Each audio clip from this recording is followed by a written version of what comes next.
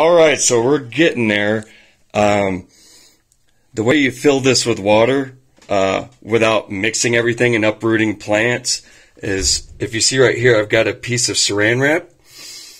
I put that kind of like over the surface of everything, and then I'm literally only adding drips of water at a time. It's so time consuming. I started this at 9 a.m. this morning. I don't know, it's like 12 hours later. I don't even know what time it is right now. But without the plastic, the water would all hit the same spot and just start kicking up the sand and mixing everything together, and you would have no separation, you know? So, yeah. And I'm doing 40 gallons this way.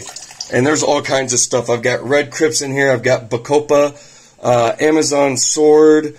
There's some red cardinals, some green cardinals. I have repins. There's a lot going on here. All right, I'll do another update here soon.